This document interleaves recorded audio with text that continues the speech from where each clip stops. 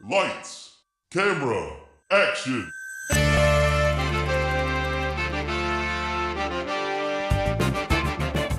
When a script is written that is so bad, no one will film it. These brave podcasters will bring it to life just so they can mock it. This is Table Reads. So the movie's kaput, which means your script ain't worth the buffalo shit on a nickel. Table Reads with Sean McBee, Jeff Lewis, and Joshua Baker.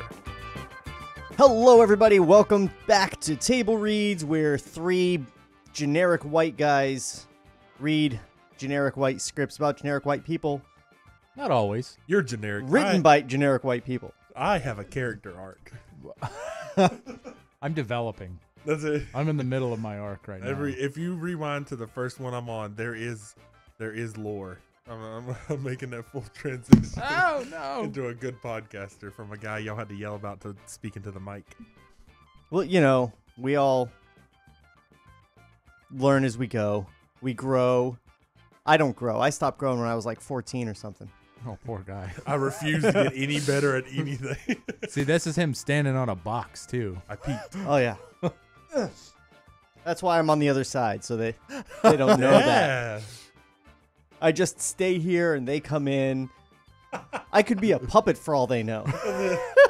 How come Sean doesn't have any legs? I just watched The Muppets again for the first time in like 25 years. What, any Muppets? No, the original Muppet movie. Like, Oh, yeah, it's on from Disney the Plus. and 70s. shit, Yeah, right? yeah, because after we ran out of Mandalorian to watch, she spun I out. canceled my Disney Plus My subscription.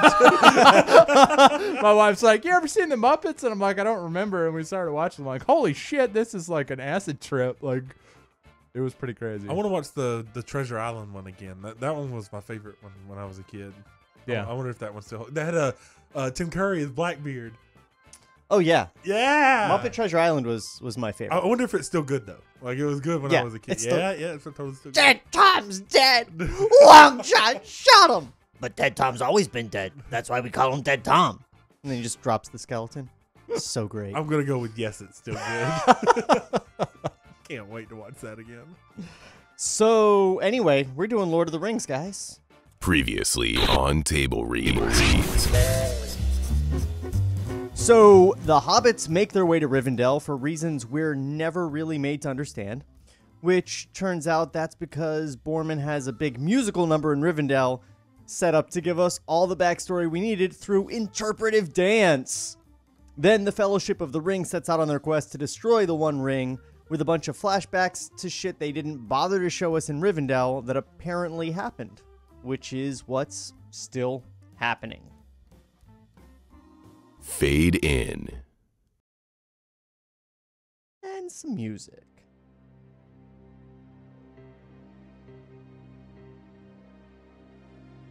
The Fellowship trudges along a pass between two hills. Merry and Pippin are sneaking bites of the delectable lembas, making sure they are not observed. Their faces are absorbed, expressions ecstatic.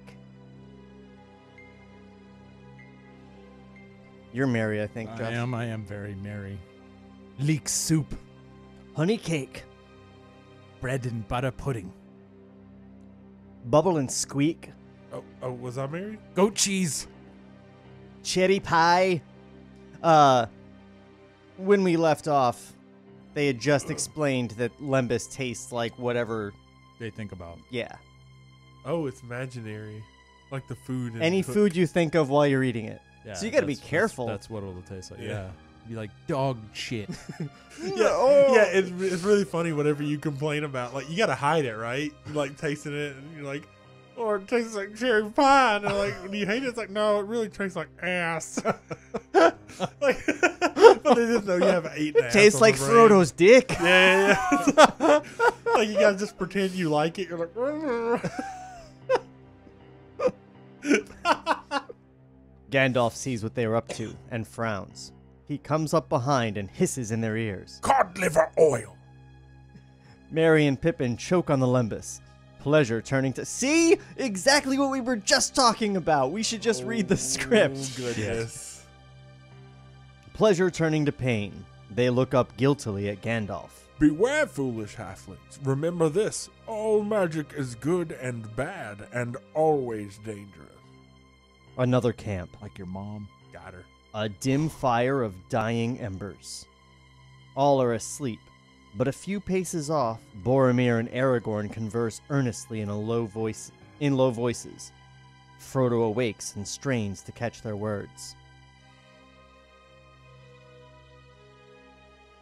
Oh, You're Boromir. I was Boromir? You're Aragorn. I'm Aragorn. Which one's Boromir's the dwarf, right? No, Oh, Boromir is Sean Bean. Holy shit, Jeff. Fuck! Remember, You're the one that you died. always die, nerds. so you're Sean Bean. Aragorn, give it to me. Let me take it to Minas Tirith and reforge it. For the great sword of Elendil would be a scourge to the enemy and give hope to our people. I cannot give it except to the rightful king.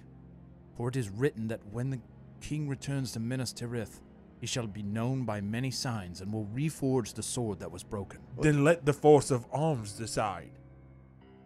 Hold on. I cannot give it to anyone except to the rightful king. Well, which is me. He just. I guess he doesn't know yet. He does know. No, there's gonna be another interpretive dance scene. It's, But they said it at the big meeting with the dancing. Yeah, that's true. They did. so as part this is actually prime moment to point out my character arc. So at the beginning of this, I pointed out that the reason I couldn't get into Lord of the Rings is all the names sound the same, and then it just happened. Earnestly, I'm like, who the fuck is Boromir? Well, wait Which one is he? Is he the dwarf? Wait until Faramir shows See, up. this is fucked. I love that you don't know who Boromir is.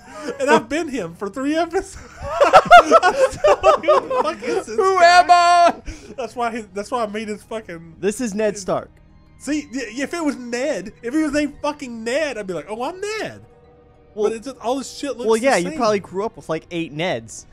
That's true. That's a Roll Tide. Roll Tide. Oh yeah. He snatches one half of the sword from Aragorn's belt, and Aragorn angrily draws the other. Oh. They match up to each other, and at the first clash, there is a flash of light. They stop, momentarily blinded. Arwen appears behind them. She holds out her hands, touching their foreheads. They bend their knees and bow their swords in homage to her. Peace.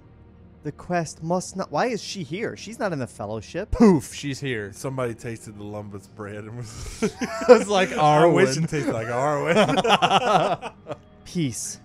The quest must not fail in the quarrels of the Fellowship. Each of you shall bear one half of the sword that was broken. This is dumb. I want the sharp part. I want the part with the hilt. Boromir and Aragorn bend the two sword halves to her. She kisses each blade on their keen edges. She looks up, and there is blood on her lips. That's what you get. Gross. She goes first to Aragorn and kisses his mouth, then Ew. to Boromir and kisses his. Her blood is on their blades and on their mouths. All right, this is that kinky thing. This that is how you get That's the AIDS. thing you click last at the end of the night when you're like really bored. Yeah.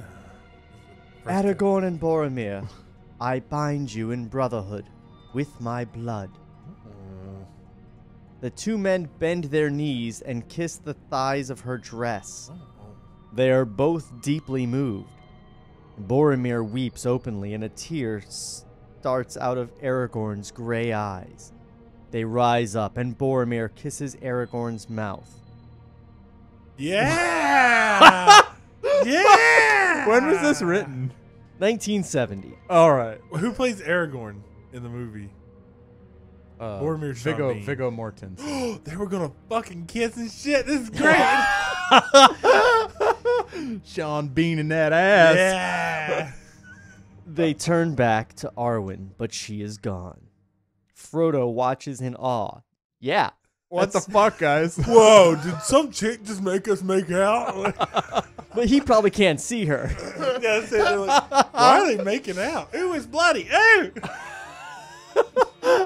The embers glow. Humans is weird. Boromir and Aragorn resume their watches, pacing the perimeter of the camp.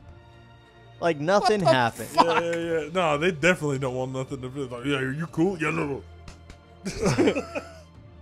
Yeah, that's cool, man. It's cool. Let me have my half of the sword back. Wait, my sword or your sword? Exterior, in view of the misty mountains, day. The 9 scramble up a steep, stony slope. The complaining hobbits are helped by Aragorn and Boromir. Over the ridge of the rocky hill, Aragorn, Boromir, and Gandalf appear, the tall ones. They are awed and daunted by what they see. Then, over the ridge comes Gimli. An expression of ecstasy erupts on his face. He tosses his axe into the air. Safety first. Come on. In front of the 9 are the misty mountains, a chain of mighty peaks, snow-shrouded. Was I Gimli? You were. I thought it should have been him, because it's John Rhys Meyers. It's like, no one tosses a dwarf, but it was you. Okay. Well, So you're do going to it. be Sam, too. Who's Sam? I think I'm Sam, too. Word. Do you want to be one? I'll be Gimli. I don't really Sam's care. just got the one line. Let's just do it. Word. Okay. Do Gimli. Redhorn, Caradhas the cruel, cloudy head. Oh, the misty mountains, they stand tall in my dreams. Which of these is Mount Doom? I was expecting far-in smoke. Mount Doom, it lies far beyond the misty mountains. Over the mountains? Is that the only way? No, there is another way. Beneath the mountains is great dwarf kingdom of once. But now the doors are closed and lost, and the great hall's empty. Terrible things befell the dwarves, and they were driven out. Stop crying, Gimli, and collect that wood. And collect what wood you can. Exterior, high mountains, day. The 9 trek up the mountains. The wind and the blizzard get progressively worse. The hobbits, exhausted and frozen, trudge on, dazed. Occasionally, one of the big people gives them a push. This weather is a trick of the enemy. Boromir and Aragorn. He's still dazed by making bloody kisses with Aragorn. That's a trick of the enemy. Sorry, put this weather. He sounds like he just got a dispatch, but he's not a strong reader. This weather is a trick of the enemy. I don't know what fucking, because it's just, I don't know. Anyway, keep going. The mid-Atlantic. This is the weather, a trick of the enemy. Hello, I am Boromir. My language is nondescript. Boromir and Aragorn advance abreast, plowing powerfully through the snow, pulling and dragging the 4 hobbits. And behind Gandalf, Legolas and Gimli struggle to keep up. Exterior, glacier, day. The 9 are trekking across a glacier. The wind howls and the snow swirls around them, driving over the surface of the ice. Merry slips, dragging down the others.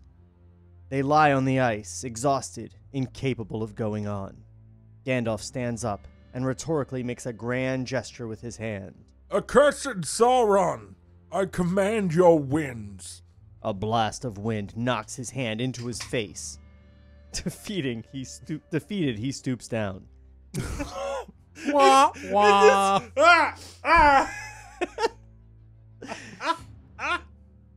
Did they find this to be like really exciting seeming when they were writing in that room wallpapered with the book? It appears I've been bested. He commands the wind, and then it blows his hand into his face. Who's got that no agency over your hand where it's like, ah! So we guess over in Mordor, Sauron's going, "Why you hitting yourself? Why you hitting yourself?" I made the 2 good-looking ones make out, and I made the old one slap himself. It's been a good day. The depths of evil know no bounds. He's like just an asshole jock at a high school. Like, Fucking I nerds. tricked him. Another gay. Yo, guys, I forged one ring to rule all of you. Suck on that, losers. When really I'm the one who rules. That was the tournament ring, bro. That's good. Fuck, what a good bit. Yeah, but he's Mick Jagger, remember? Yeah. Oh, yeah. Boromir and Aragorn have already gathered wood together. Oh, man. Making out, now they're gathering wood together. Give me that wood. Oh, this one's attached. Give me all your wood. Kindling for my fire. Gandalf extracts from his cloak a flask from which he sprinkles powder over the wood. He ignites the wood with tinder and flint. All huddle around the fire. The flames are tortured and flattened by the wind. The heat of the fire melts the ice of the glacier beneath and around it, and water flows away from the fire down the glacier, freezing again at a distance. Can he not, like, do cool magic? Okay, so while it might seem more wizardy for him to just go like whoosh, Right. he apparently carries a flask of gunpowder and a flint. Yeah, they're like, why not have the wizard create a fire? And he's like, he made fireworks. right, why didn't he shoot one into the logs? Look, he's not about that flashiness. He's not gonna make the Statue of Liberty disappear. He's gonna like hire workmen to take the Statue of Liberty down. Piece by piece. He couldn't even stop the wind. He couldn't even stop his own hand. He's the worst fucking wizard I've ever seen. You shall not pass. Excuse me, I'm just gonna. Oh, okay, yeah. Oh, shit. I'll get out of your way then. Excuse me, sir. Pardon me. Oh. Instead of "you shall not pass," he just puts up a "do not enter" sign. Yeah, please don't go. I have a velvet rope.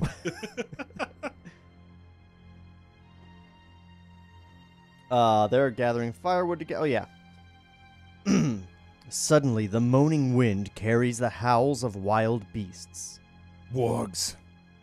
Wargs? Wargs? Wargs? Draw your blades. Form a ring. Feed the fire. Wait, wargs? Oh, You mean isn't that what Bran is? He wargs into people to take over their... Oh, that's how they're connected. Depends on the flavor of fantasy. I In D&D, a Yes. warg is like just a smart wolf. don't remember wargs in Lord of the Rings. Me neither. I gotta reread it, though. It's They're been furry years. white mutants of men and animals. Wait, how do you know that? It says it right there. He's reading ahead. Damn it, Jeff. Well, we were speculating and we're only We talked about this, half a Jeff. sentence down. Shut up, Boromir. Go back to your Aragorn stroking. I'm warging into him now, Chris. They all form a tight circle around it and throw all the wood on the fire. From out of the whirling snow, white creatures appear, rushing from all directions at the nine. The wargs are furry white mutants of men and animals, ferociously savage. Gimli, his stout legs apart, wields his axe. Legolas's bow sings, arrows fly. Aragorn's and Boromir's arms are hardly visible as they wield blades which cut into the flesh of the wargs. Wargs feast on their slain companions, but this does not stay their onslaught. Aragorn, Boromir, Gimli, and Legolas are retreating closer to the fire. Gandalf, staff and wood in hand, slays a warg, which leaps at the hobbits. Frodo fights with Sting, while the other hobbits, terrified, swing burning sticks. Wait, Sting No, that's his sword. That's his Not Okay, the wrestler. Well, I thought it was the lead singer of the Police. It's like, I'm with the wargs. The wrestler / the lead singer to the Police. Yes, That's it's a the much same better, person. That's a way better version. I have a message in a box. Suddenly, Gandalf rips off the hobbits' cloaks, thrusting them into the fire. The cloaks... Ooh, that's very short-sighted. Yeah. Let me keep the fire so that we don't freeze. Quick, take your coat off and put it in the fire. Thrusting them into the fire, the cloaks burn, creating an enormous roaring blaze. The wargs jump back in fear. From the fire, a multicolored smoke billows up. The smoke seems made of flowers and leaves? Nice. It is whipped away by the blasts of wind. Gandalf has extracted a drinking flask from his cloak. He booms out at the hobbits. Drink this! He thrusts the... I hope it's not the wrong flask. They're like drinking gunpowder and getting too close to the fire. I meant this one. He thrusts the flasks into Sam's mouth, rips it away, and thrusts it into Pippin's. The hobbits pass around the flask, gulping down drafts. Immediately, they become tipsy and giggly. Immediately. It's like rape juice. Let's get them real drunk so they don't feel it when they get ripped apart by wild animals. He took their clothes and gave them roofies. What the fuck is this shit? What a good fight. Gandalf's like, it works for all the women in the village. Drink this. Oh my god. Now Gandalf brutally grabs the hobbits and lays them on the ice. Oh, God. This is real rapey. Where the water is gushing away from under the fire and refreezing. Gandalf jumps to Frodo's side. He rotates his fingers on Frodo's eyeballs. What does that mean? I don't know. Then he jumps to Merry's side. Frodo's eyeballs continue to rotate. The rhythm of his breath slows down. This ain't reading well. What is he? I don't know. Somebody try to explain to me Let's what just keep you going. think. Let's find out what happens, because I'm really confused. Gandalf motions Legolas to lie down. He works on him. Then Gimli, and then Boromir. Damn, get off the pimp. Aragorn stands Fight, over the fuck him while bodies. he's out. Aragorn The stands- wargs are his homies. Like, Yeah. I got you where I want you now. I've been rotating this motherfucker's eyeballs. Wargs, quick! Everyone fuck! It's the only way to survive!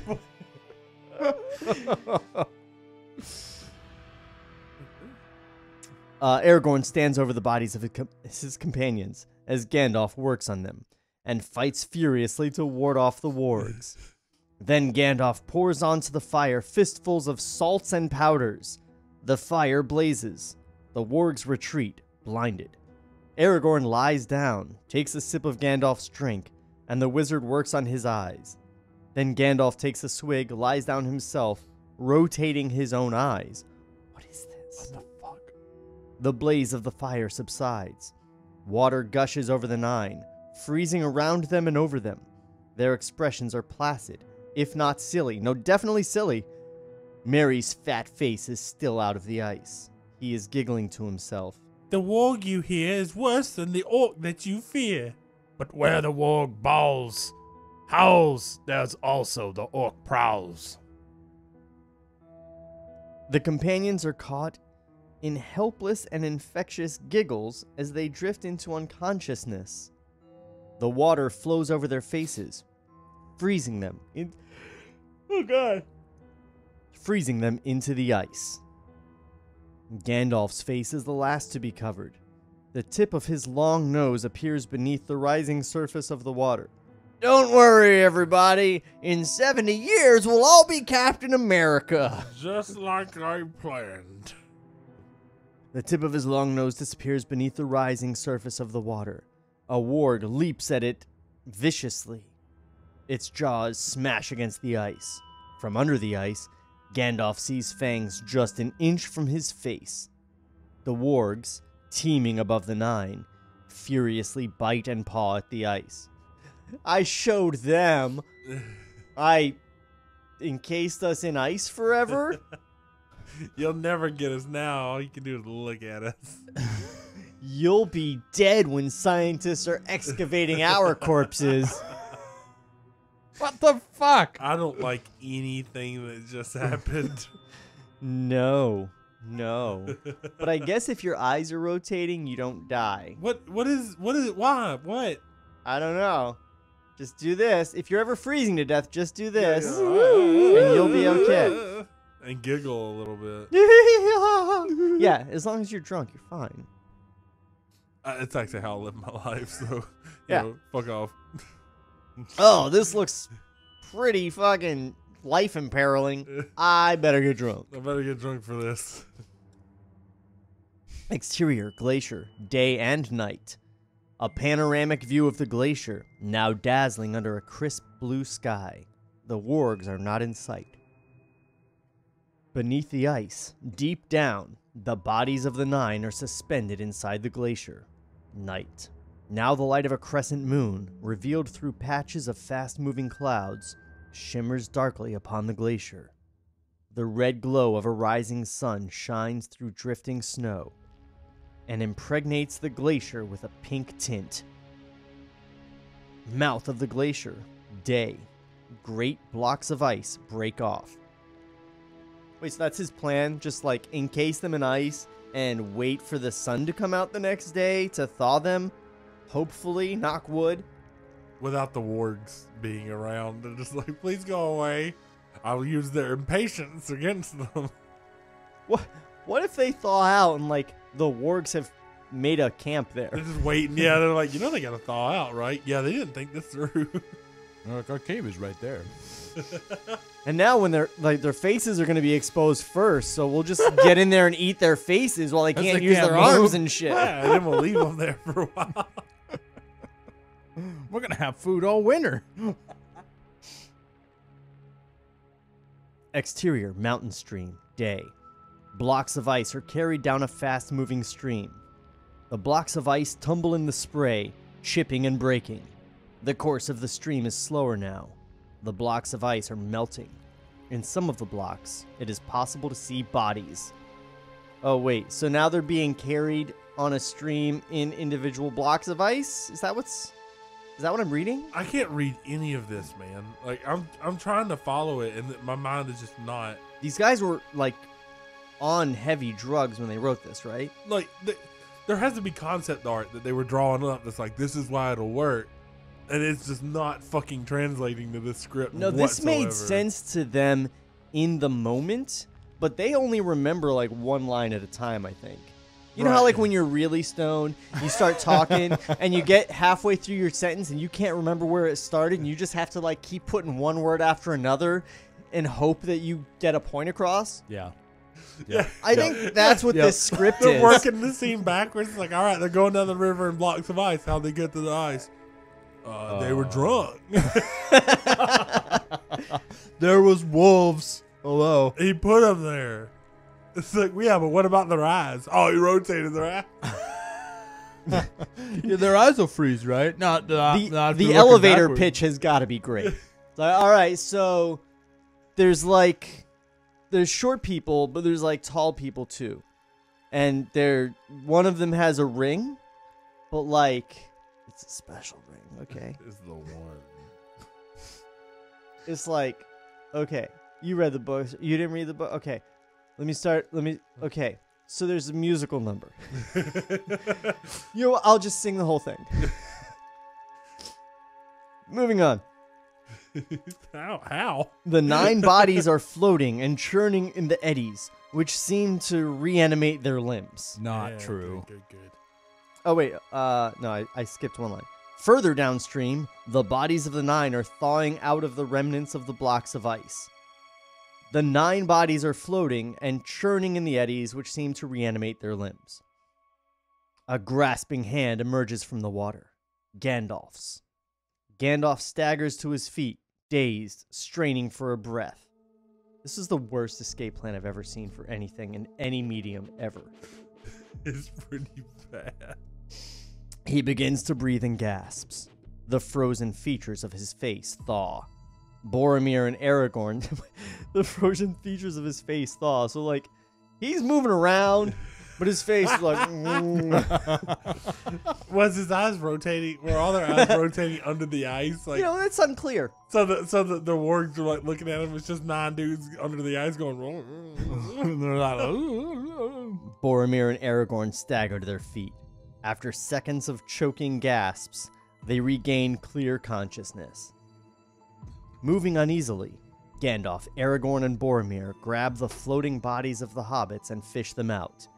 Carrying the hobbits, they stagger towards the bank. Legolas and Gimli emerge from the water a little downstream, and they help each other to the bank. I want to say, because it doesn't approach this, but I would love if there was a scene of just Boromir bending over going, what the fuck was that? We should write our own version of this script. Just This particular, like, Lord of the Rings style God script. damn. The hobbits take to jumping around. Oh, wait. The exterior by the stream. Oh, you're right. Exterior by the stream. Day. The setting is truly idyllic, with trees, flowers, and grass. The weather is balmy. The season is a combination of spring and autumn, with spring flowers blooming and trees turning. The 9 lie on the bank, loosening their muscles and joints, still unable to talk. The hobbits take to jumping around, at first spastically, then more loosely. They attempt to sing, but they can't move their mouths properly. Why are they attempting to sing? Like, we just escaped these animals. They're fucking hobbits. We were frozen to death, and now we're thawing. You know what? Guys, let's sing. Let's just... I mean, if anybody's got anything to sing about, it's this group. That's true. Finally, sounds begin to issue from their throats as they dance about, warming themselves up. Gandalf has hung up to dry his immense cloak on a branch of a tree, and he is busy wringing out the water. Because his cloak didn't get set on fucking fire. I'm gonna set your cloak on fire and then freeze you. What could go wrong? Did you guys not bring cloaks? Oh. Whoops. And those were elven cloaks that were supposed to be able to hide you from enemies, if you'll recall.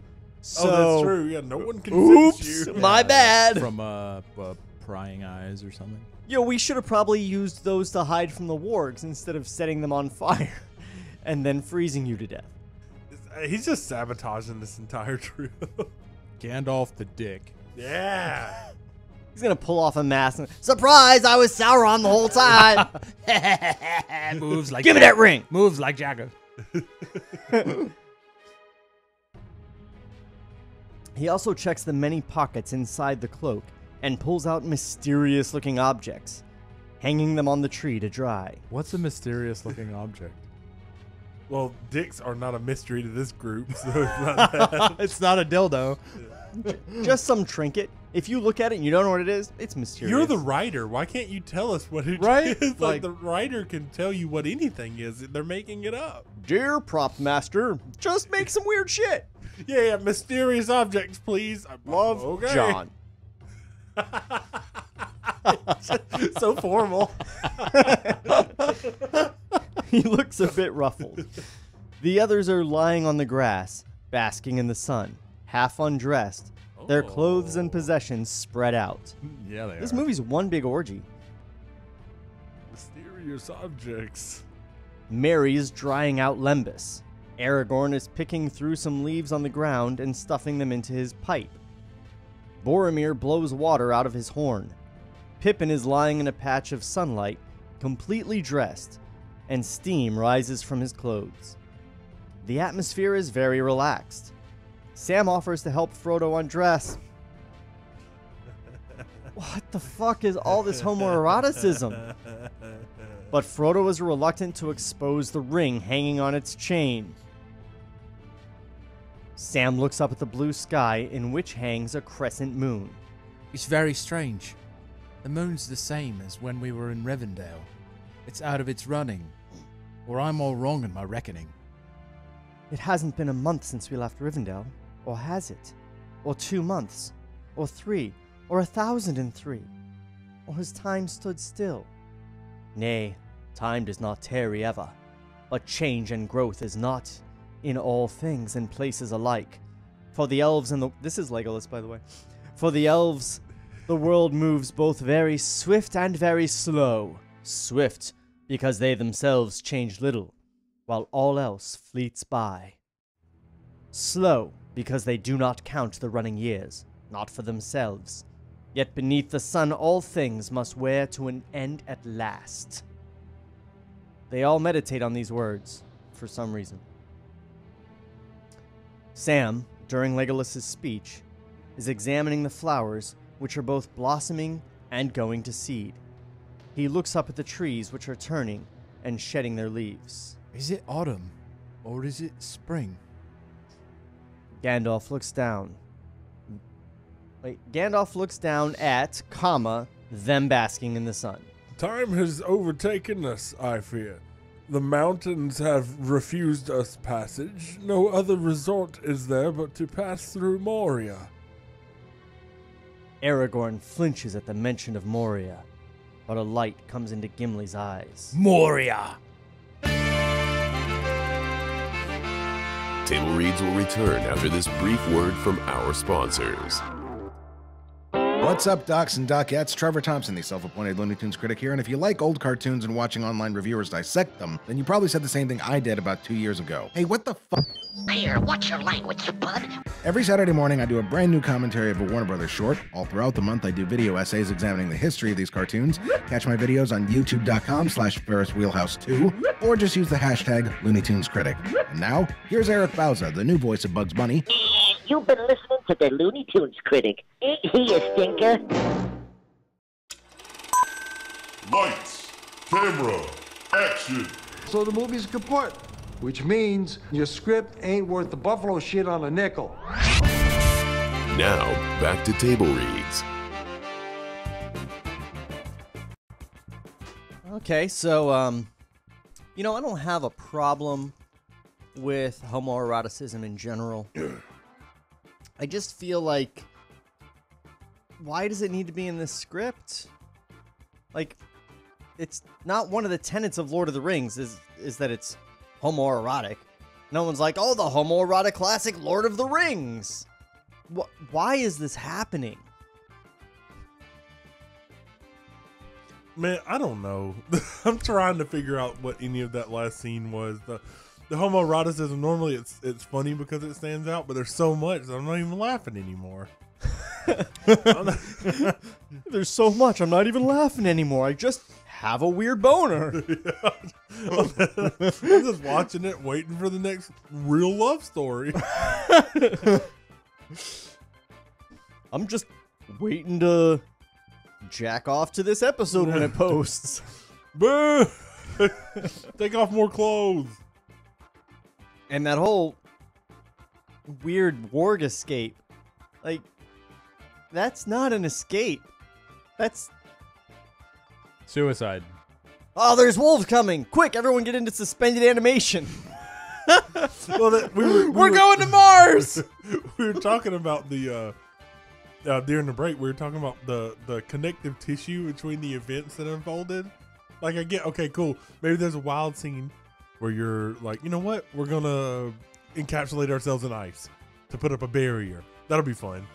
I don't understand what they're getting drunk, burning the cloaks, rolling the eyeballs. I don't know what any of that was, and then That he was ended just up in a river. that was just trying different things until they settled on the good plan, which was melt ice over yourself. So Gandalf's plan goes: get naked.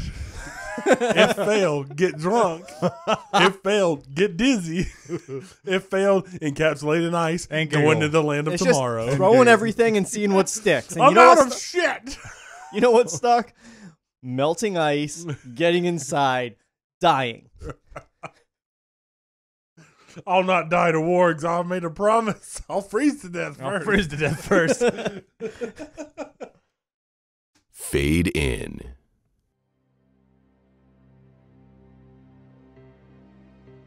Exterior, steps and door to Moria, day. A slope covered in vegetation. Beneath is the mountain stream from which they have come. In the midst of dense gorse and holly. Anybody know what gorse is? I know it's most commonly found next to holly. Buying himself time to figure it out. Yeah. The 9, with their blades drawn, are searching amongst the bushes, hacking at them to better inspect the ground. It is a strange sight of thrashing blades and thrashing bushes. Threshing bushes, excuse me. Stranger than the last scene? Like, what the fuck? This is weird. Yeah, I feel like at this point, some guys beating on some bushes with some swords, not the weirdest thing we've seen. No, definitely not. I don't think it ranks. They went into the future. Yeah. The river of time, and they're like, well, that's a weird fucking bush. We gotta get a good look at the ground. I don't like Draw your that. swords. This is strange. Slash them. You know, we did sort of glaze over that whole thing. Frodo gets everybody gets frozen. They thaw out, and Frodo's like, "Guys, has it been like 1,000 years? Like, That's true. what era is this? Are all my friends dead?" Do you think they're still Legolas looking is for like us? Legolas is like time passes quickly and slowly at the same time. Than Yeah. normal. Doesn't matter to me. I'm a fucking elf, y'all. Y'all gonna die. I don't care. All my friends are immortal. All your hobbit friends are probably dead, though. Yeah, no, they don't live long. Hey, Sam. Hey, Sam, Rosie Cotton? Oh, she married some other dude and had a bunch of kids, and she's dead, and her kids are dead, and everybody's dead, because we've been frozen for a long time. Wards, they're extinct now. Jeff, you look stressed out. I'm stressed out. I didn't know there was a lady named Rosie Cotton. It's like, hey, you got any more Butterfinger? I'm gonna need a fucking break. I don't know if they mentioned Rosie Cotton in this script, but I didn't see the name. I know Holly Gores. I don't recall. Rosie Cotton is the girl that Sam ends up with, and they have a Girl? Yeah. Come on.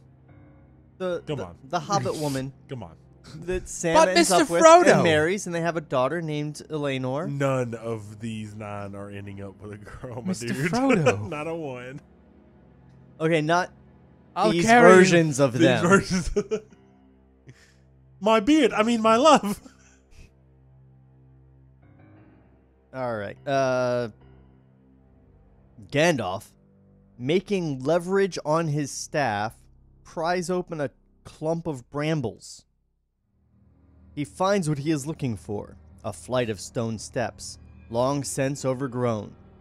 The 9 ascend the flight of steps. The steps to the great door. Here, elves and dwarves traded together in better days. It was not the fault of the dwarves that the friendship waned. I didn't hear anyone fucking talking about whose fault anything was. Why don't you shut the fuck up? Nah! You actually just paraphrased your line. Did I? I have not heard that it was the fault of the elves. You actually just paraphrased your whole line without looking at it. Gimli, you're a dick. I didn't fucking know. Seriously though, like, what a dick, for real. Here, elves and dwarves traded together in better days. Hey, it wasn't our fault they stopped. Bunch of nerd elves. Wait, pre-time hop or like now? Post time bend. What decade is this? What is this? They bristle and glare at each other. Gandalf comes between them. I have heard both and will hear no more. The steps come to an abrupt end against a blank wall of rock, into which weeds have sunken their roots. There is no sign of a door. Merry is out of breath. Well, that was a long climb for nothing. They must have taken the door with them when they left. Gandalf runs his staff across the surface. A patina of dust falls off. On the surface of the stone, faint lines appear, like veins of silver. They form into a pattern. A design emerges, an axe, such as Gimli's, surmounted by 7 rings. Beneath these are mounds of precious ores, each bearing a different phase of the moon, and a star with many rays. The emblems of the ancient kingdom of Moria. Boromir is searching for a crack or a hinge, but in vain. Gandalf taps his staff along some hieroglyphics. What does it say? It says, sing, friend, and enter. Alright, so in the book, it's speak, friend, and enter. But John Boromir is like, you know, if we change one word, we can get another musical number in this bitch. Yes! Gimli is also squinting at the runes. He looks at Gandalf admiringly. You speak the ancient dwarf tongue. Read it, not speak it. Meanwhile, Frodo is repeating the riddle to himself in various ways. Sing, friend, and enter. Oh, he's like putting the comma in different places, like, friend! Friend! Gandalf looks annoyed that Frodo has stumbled on the answer.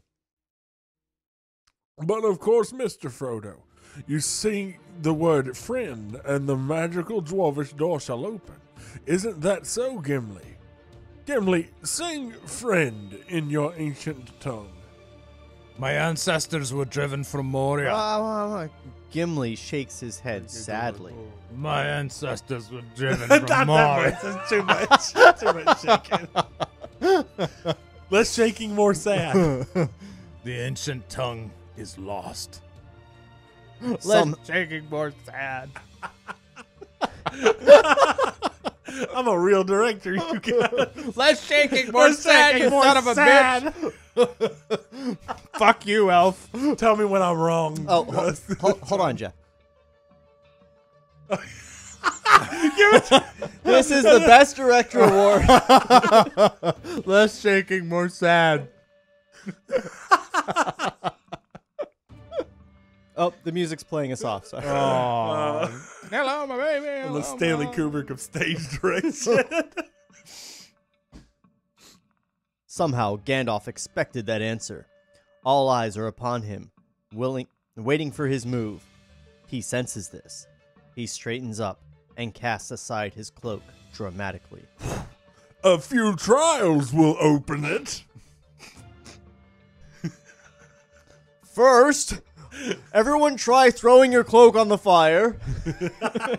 Let me drink this. We're not gonna get Friend. Friend.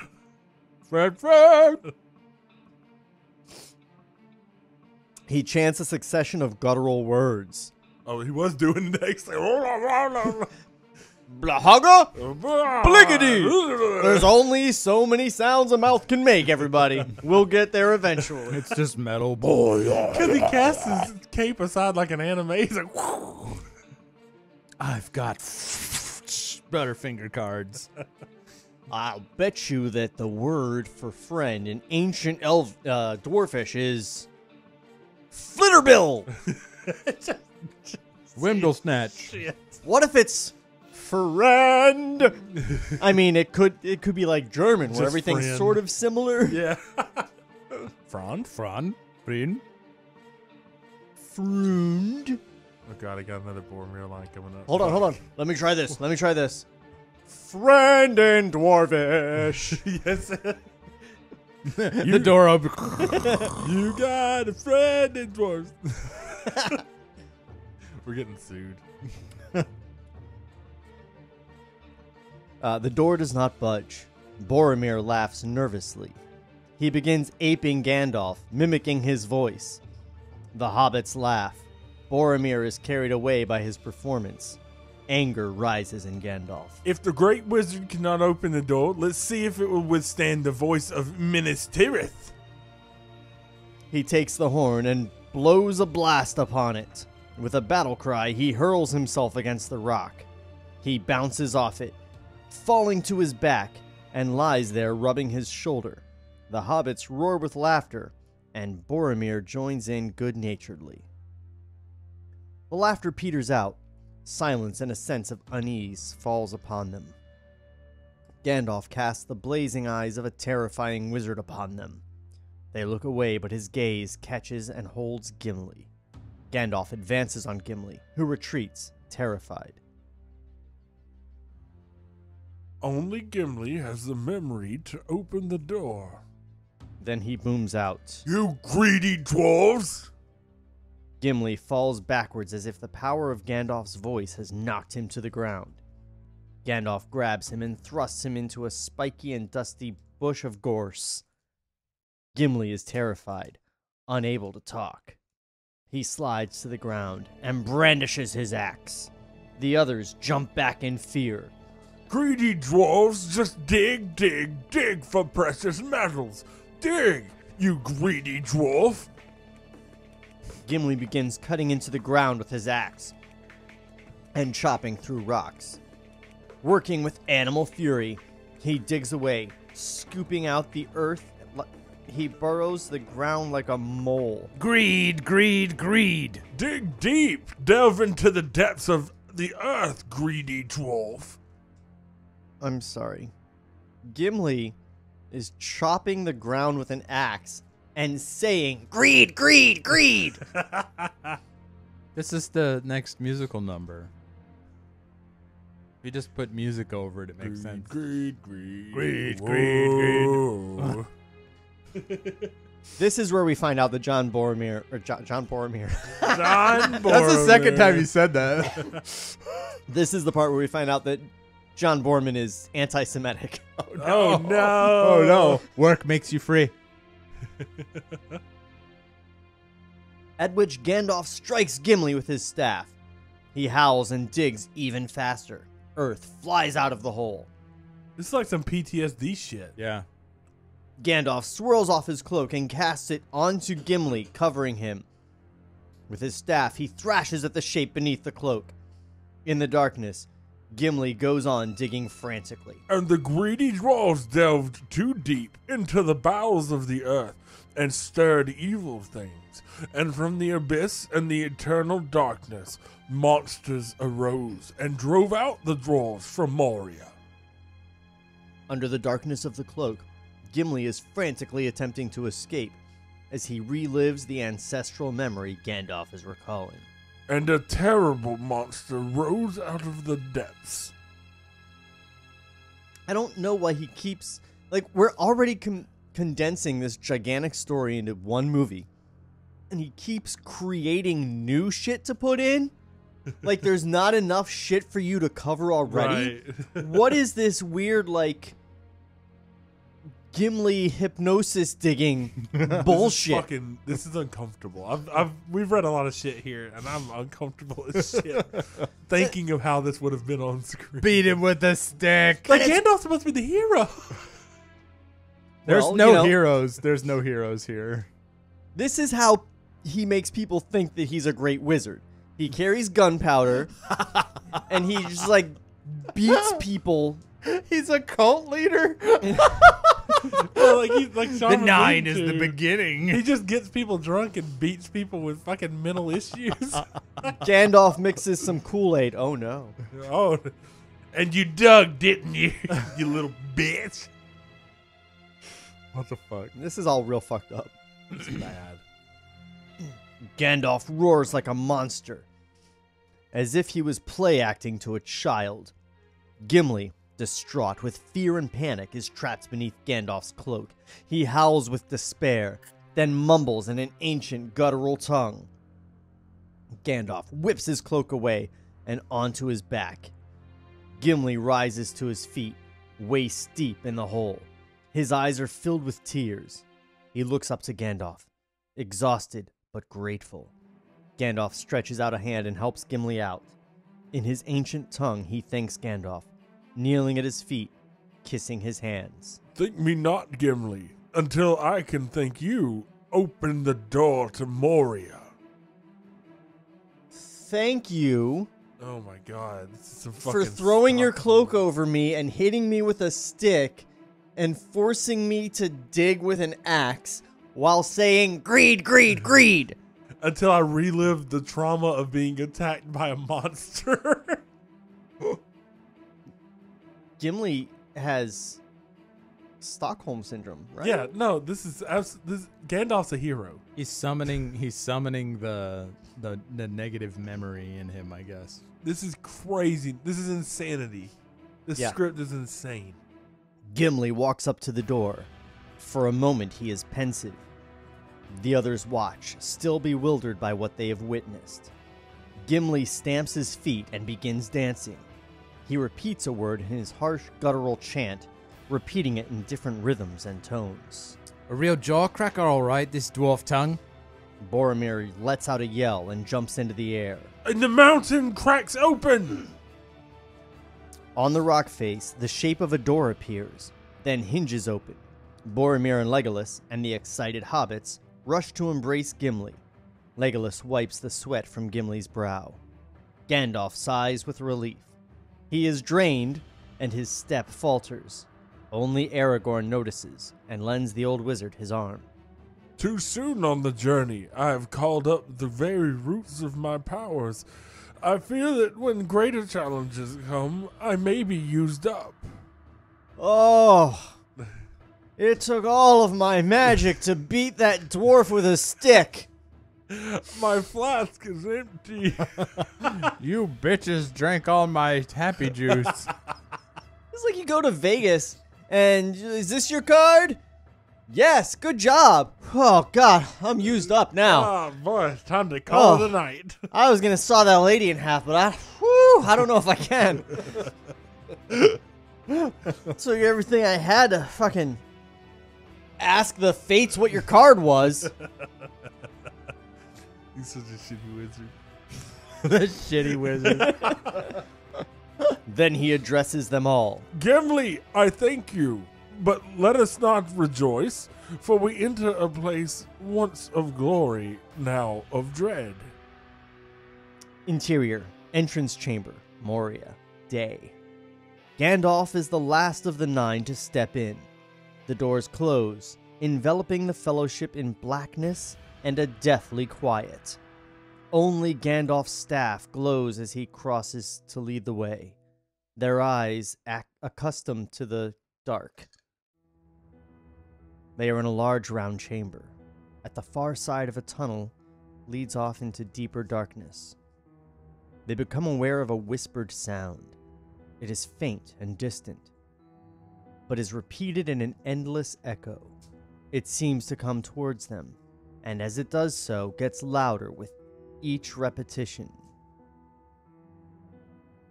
Precious. Precious. Precious. It passes and goes on circling the chamber, receding in a whisper again. Then the whole process is repeated as the word makes another circle, the whisper amplifying to a shout. The hobbits are fascinated. They follow the word round with their eyes. With their eyes? Look, that sound! Fucking Precious. A memory stirs in Frodo. He whispers to Sam. Gollum says... The sentence is cut off by Gandalf's hand clamping over Frodo's mouth, but the words that did escape chase the other around the echo chamber, rising from a whisper rapidly to a shout. The two voices intermingle. Gollum says, precious. Gollum says, precious. Gollum says, precious. Gandalf hurries them out of the chamber into the far tunnel. Interior, Moria, the underground kingdom of the dwarves. Day. Gandalf pauses. Gimli breaks out into enthusiastic exclamations in his lost tongue. Then he explains. Yes, the chamber is a divisive warn-off of intruders. Ah, the dwarves of once. I'm sorry, Gandalf, but that voice... It was Gollum, and his voice is still fresh. So fresh. Gandalf looks about grimly and draws his sword before pressing on. Keep in file. You, Aragorn, take up the rear, and Gimli, help me find a way. They start to walk, strung out in a line. They stumble on, their footsteps echoing down the dark tunnel. No one is inclined to speak. Gimli mumbles to himself happily. The way turns and twists. Now and then, steps lead them downwards. Sometimes the path divides and Gandalf pauses to choose a way, occasionally consulting Gimli. The walls are wet, and over the carved stonework, stalagmites and stalactites have grown.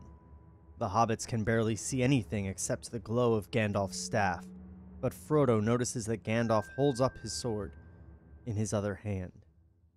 The going becomes harder. The ground is strewn with boulders. Turning a corner,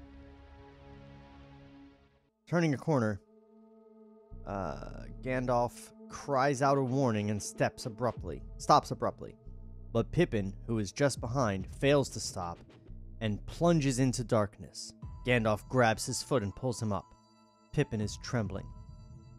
I dropped my frying pan. I didn't hear it fall. Gimli looks down into the fissures. Probably still falling. A moment later, they hear a faint and distant sound of metal striking rock. Pippin shudders at the thought of it. The tunnel opens into a large space. Okay, that is written weird, right? Yep. The tunnel opens into a large space. Gandalf frowns. While the others rest for a moment, he searches for the perimeter and investigates the arches and tunnels which burrow away in all directions. Now we have many choices. But why, dear Gimli, did the dwarves want to live in these dark holes? No question mark. Holes! This is the great kingdom of City of Moria. Once it was not dark, but full of light and splendor. Gandalf has turned toward them, and Gimli, in his enthusiasm, seizes Gandalf's staff and hurls it high in the air. The staff spins up in a great arc, illuminating for a second or two a magnificent high-vaulted roof suspended on great carved pillars that seem to grow out of the floor like muscles and tendons of stone. They gasp at its splendor. They had no idea they were in such a place. Gandalf, unimpressed, catches the staff as it falls. More to the point, which of these passages will take us to the other side of the mountain? He resumes his explorations. The others follow him. Are there still piles of gold and jewels lying about? No, the orcs have plundered Moria after the dwarves were driven out. Gandalf moves from arch to arch along the perimeter of the vast hall.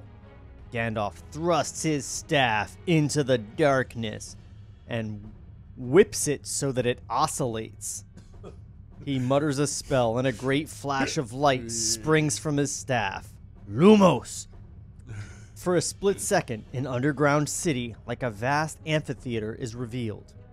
He looks through the next archway. Again, the flash of light. This time, a bottomless pit, with cranes and pulleys jutting over the edge. See? Dwarves are not just moles scratching in dirty holes. Grade. Grade. Hit him with a stick. Hit him with a stick. Gandalf stops at a passageway.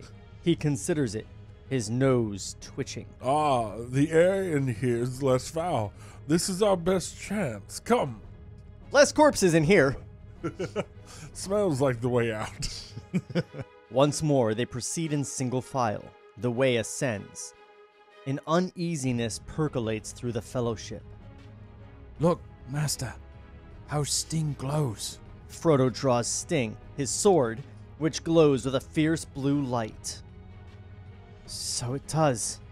That means orcs. Orcs! Panic. The news is passed along in bated, whispered breaths. Orcs. All draw their weapons. The air has become stifling. They sweat and pant for breath. They move on stealthily over an undulating surface, which is soft beneath their feet. Are they walking on some fucking giant creature? I hope so. They're walking on more ice that has other people in it. Are they about to get attacked by a Minoc? Maybe. They're not on an asteroid. Aren't they? What is Earth but one giant asteroid? Jeff, you're an asteroid. Yeah.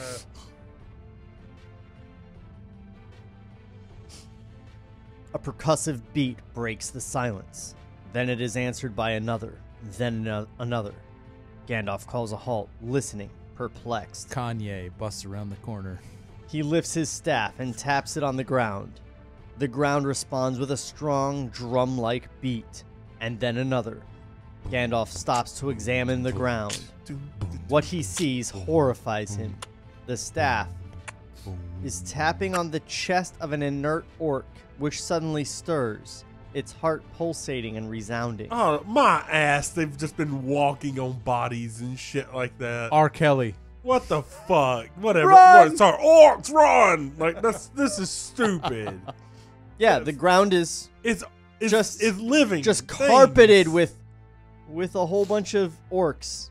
Oh my god, that's fucking dumb. I mean, it's slightly better than like one giant monster that they're walking on, because at least you haven't seen it a million times. They're sleepy bad guys. Yeah, but the reason that it's always one giant monster is that's believable. Not 100 people, dudes just laying on the ground, and they're like, "Whoa, this place is wild." You know, Jeff. You're right. I have no argument. It's fucking dumb as hell. That's how I feel. Like one day a week, I feel like I'm inert. I just kind of lay on the couch like that. I mean, if somebody came in and started like playing a dope beat, It's like putting the fucking light switch near the floor so you can flip it up with your foot. It's like, oh, everybody cuts them off with their hands. That's boring. He swings his staff and it throws off a vivid swath of light. They see that the rough ground around them is covered with inert orcs. Boromir steps back. Okay, look, here's what you do. Okay. You just walk through like this. Yeah, you just Just stab, stab, stab, stab, stab, stab, stab. just fucking skiing through with swords. Yeah. Shing, shing, shing, shing, shing, shing, shing, shing, shing. Green, green, green, green, green, green. digging holes in bitches.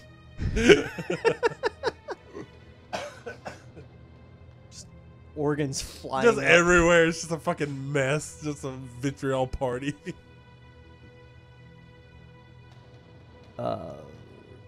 Boromir steps back, aghast. His foot treads into the chest of an inert orc. It heaves. Its heart begins to beat with a loud drum-like thump. It stirs. Orcs are human-like creatures with reptile and bird-like features. A kind of armor grows spontaneously from their bodies. That sounds like Dr. Seuss. Orcs are human-like creatures with reptile and bird-like features. Would you in a cave? The companions run and scramble over the inert bodies. Oh, sorry. But they're dead. Not dead. A blow will revive their filthy lives. What the fuck? Run! Or what the fuck? tread Or just softly. yeah. Like, you got this far. It wasn't until you started tapping them with your staff like a dumbass. Looks like poking them will wake them up. Run so that your feet hit them as hard as possible. Quick, stomp hard.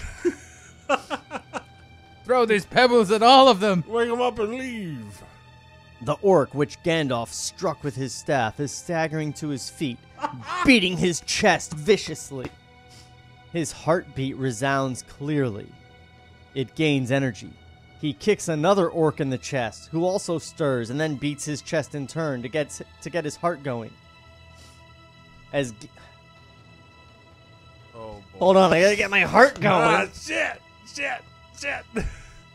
As Gandalf and the others run, their feet kick into and tread on the chests of other orcs.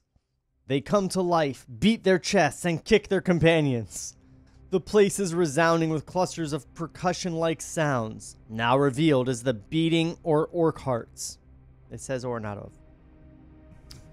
The awakening of the orcs gains momentum. They pursue the fellowship.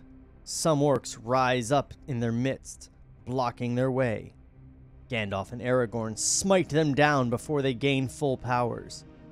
The orcs gather in number. The fellowship is in full flight, pursued now by the spears and clubs of the orcs. Ahead in the tunnel, a glimmer of daylight. Legolas points toward it. Hope sends a messenger to our black hour.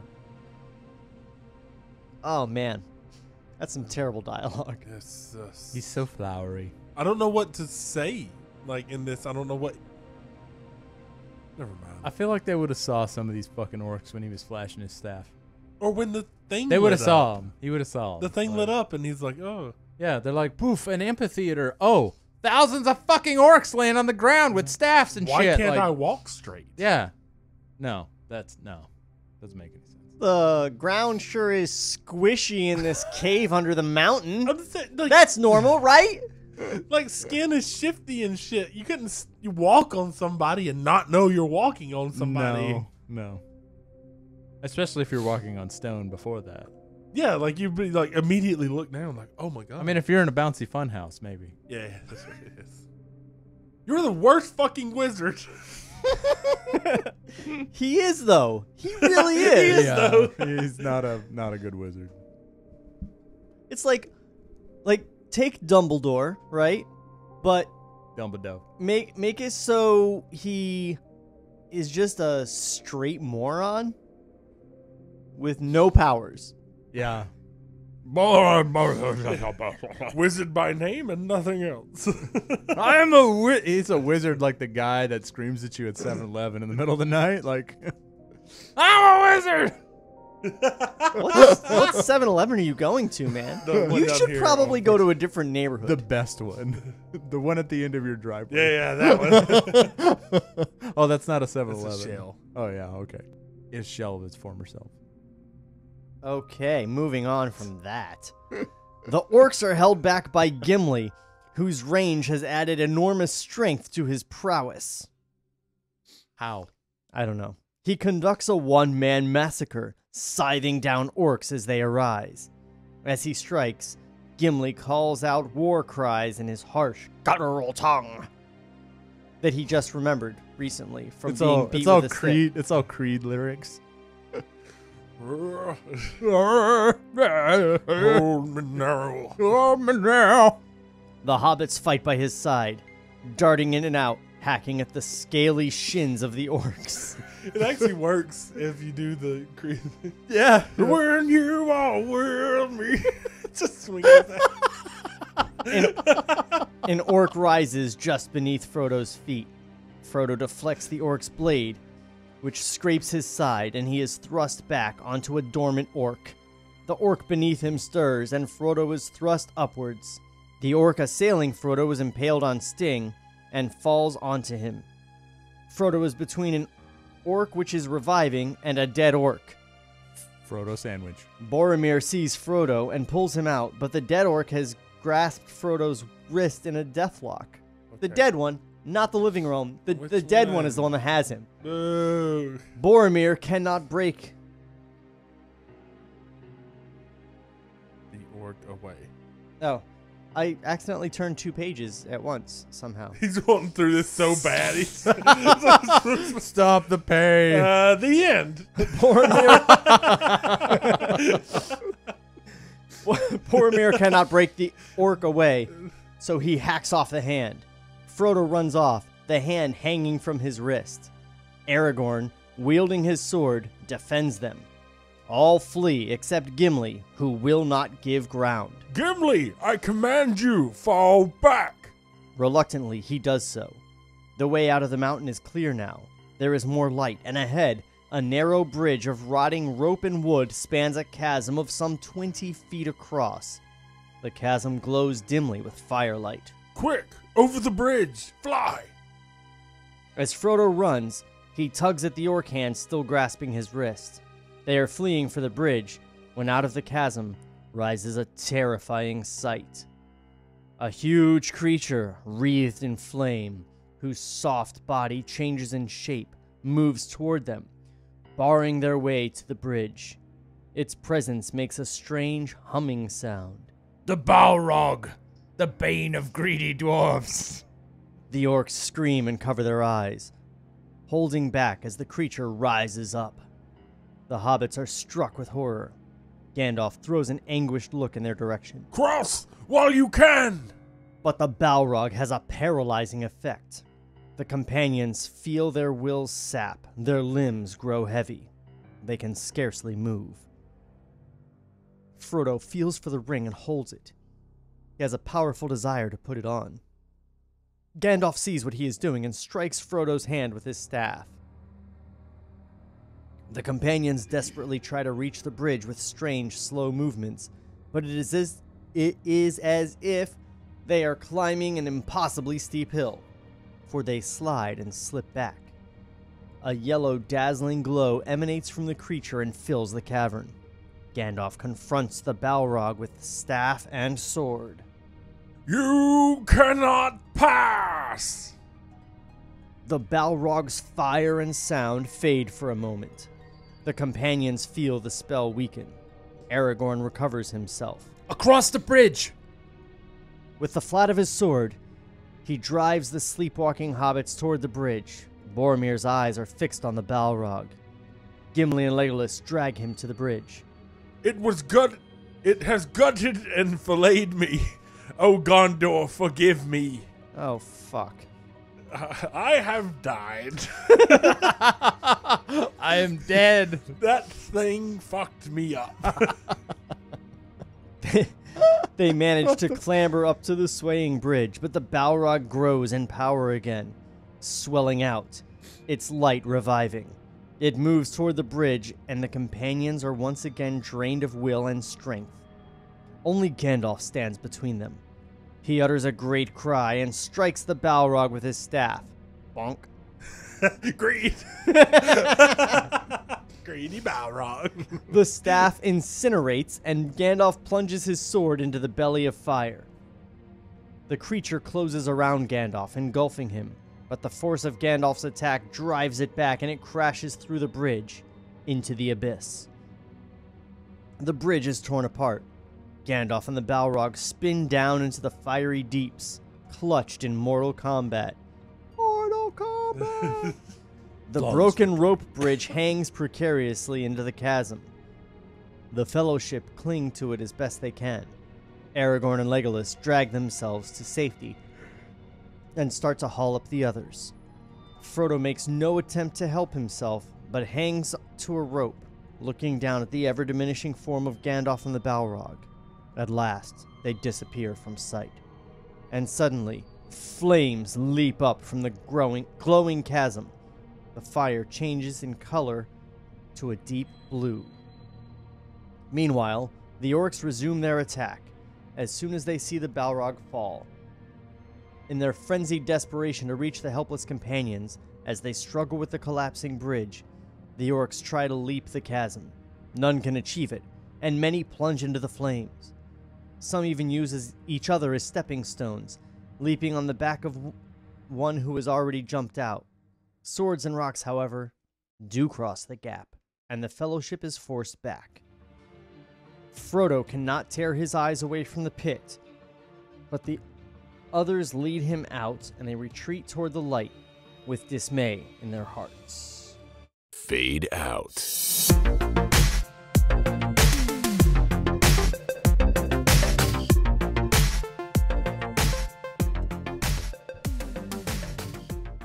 This script is bad.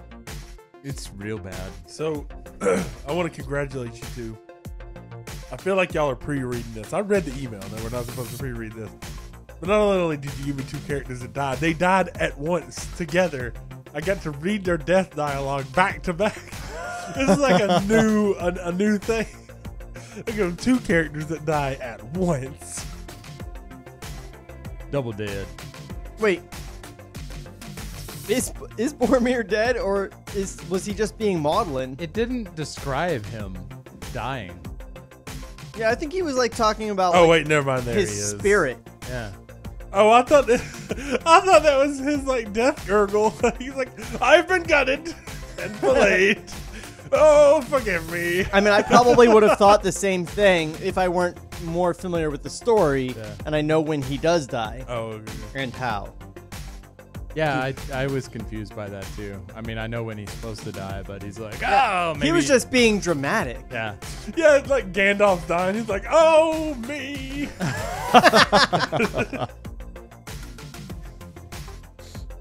So, hey guys. Hey. Bye. Oh, let's I'm a guy. turn that off. Okay, there we go.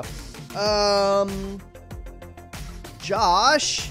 Sir. Where can people find you on the internet? Oh man, you can find me on the internet at joshuajbaker.com. You can email me at me@joshuajbaker.com. Did you just read that off the screen as if you didn't know your own email Well, I address? was like, it popped up and I was imagining it, but then it was easier to just read it off the screen. So yeah. Hey guys, I see you on the screen. I see. It's right there. Yeah. Holler at me though. Table Reads is now on Patreon. Just go to patreon.com/tablereads. You can also find us on Twitter at The Table Reads, on Instagram at The Table Reads, and on Facebook.com/tablereads. Like, subscribe, do all those things. If you are a patron, you are listening to this on, or watching us do this live on YouTube, way back on November 21st is when we're recording this. And this isn't posting until, like, fuck knows when. It's like, unknowable. Christmas Eve, I think, is when this is posting. Oh, Merry Christmas! Merry Christmas. Yeah, it's sometime around Christmas. This episode's posting. Maybe even sometime around New Year's. I don't have my calendar in front of me, but way fucking early, guys. Like a month early, you get to watch us do this on the video. Also, you can hit us on YouTube. Smash that like button. If you want to watch these not live, whatever, it's all there. Yeah, hit that bell. Subscribe to us there. Subscribe everywhere. I'm telling you too much. We should just go. We'll see you next week for part 4 of Lord of the Rings. 56. And until then, we'll miss you. This podcast was created by Sean McBee. For more, visit TableReadsPodcast.com. Cut to black.